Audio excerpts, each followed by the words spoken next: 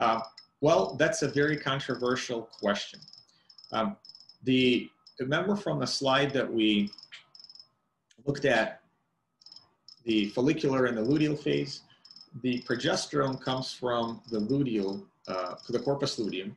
And so the corpus luteum typically has a fixed lifespan of about 13 to 14 days. And that's genetically programmed.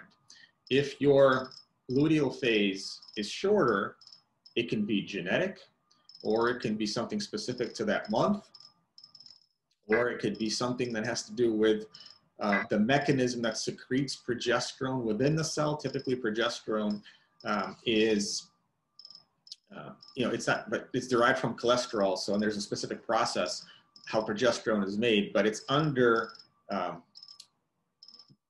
guidance from hormones that come from the pituitary. So there could be an issue at the pituitary receptor, there could be an issue at the ovarian receptor, there could be an issue in the mechanism that produces progesterone. So the answer is it's probably nothing wrong with your eggs. It probably has to do with the mechanism and the machinery in the corpus luteum that is responsible for your luteal phase.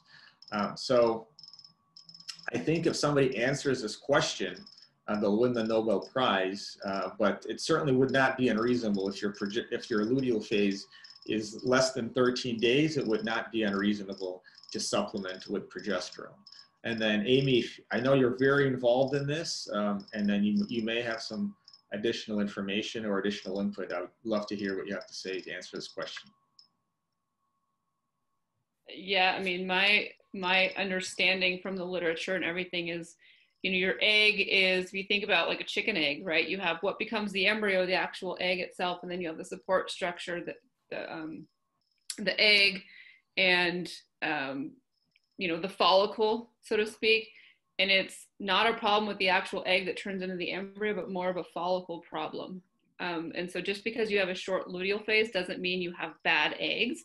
It means you might not be able to support a pregnancy because you're not producing enough progesterone. And there comes in the progesterone support after ovulation, which has shown to increase live birth rates 20 to 30%. So it's very, very effective. And if it was a bad egg, that wouldn't happen.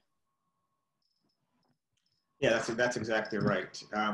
The best test for eggs, for the quality of the eggs that we currently have in our armamentarium, is the AMH test, but also like how your ovaries respond to fertility medicine. So for example, if your ovaries respond very robustly, we do know that your ovarian reserve is pretty good.